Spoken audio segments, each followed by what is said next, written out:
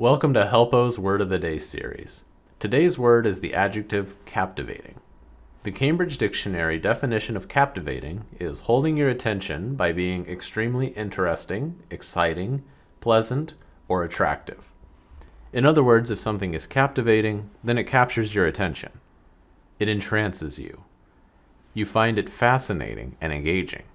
For example, the dancer's performance is captivating. This means that the dancer's performance captures one's attention, likely because it's so interesting and enchanting to watch.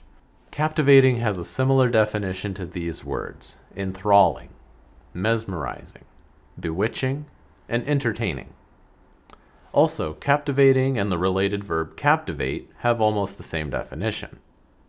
Let's look at some other examples. Bill is a captivating person. Bill captivates others. Basically, these two sentences are saying that Bill is an interesting person to be around. Just keep in mind that captivating and captivate can be used to describe all sorts of qualities. So we don't know exactly why Bill is captivating unless more context is provided. Maybe it's because he's intelligent, or maybe because he's really funny, or maybe both. Or maybe it's due to a whole other reason.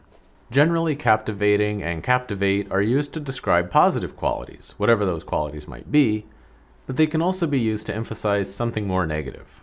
For example, the performance was so terrible that I actually found it captivating. The performance was so terrible that it actually captivated me. The speaker of these two sentences finds the performance interesting to watch specifically because of how bad it is. That's definitely not a compliment. Thanks for joining us here at Helpo. If you like our content, give the subscribe button a click. You can also click here to check out Helpo's online tutoring service. We'll see you next time.